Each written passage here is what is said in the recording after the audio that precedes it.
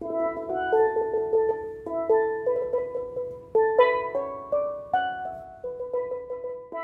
am Mark Hosten. I'm a teacher by profession. I'm a pawnman by passion.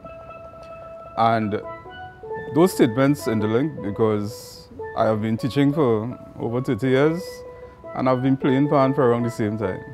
So it was from literally from the classroom during the day to the pan yard in the afternoon for quite a number of years. I started playing when I was probably around 13 or 14 years old. Probably I'm a pawnman more than a teacher, but the passion has been there. I enjoyed it. The challenge was, how do I monetize my talent? I am training students for years. I've been training people to play pan.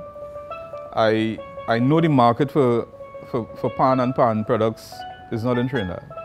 The market is out of Trinidad. The United States over the years have been investing in the steel orchestra because it is the easiest instrument to learn to play, and their thinking is that if children could learn it in 2 weeks, then they benefit from playing music. The benefits that come from playing music, accrue to them faster. My main product, my trump card product, is the music books. There are no, if you go to Simon's or any place now in Trinidad and they ask for a book with steel pan music scored, I wish you luck. You're not going to find any. And that is a niche market I identified, and I'm trying to capitalize on it.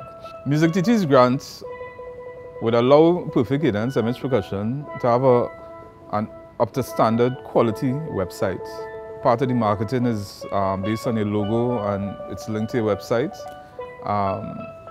So my thinking is that without these grants, I would not have been able to afford a quality website and be looked at as a competitive, viable company coming out of Trinidad.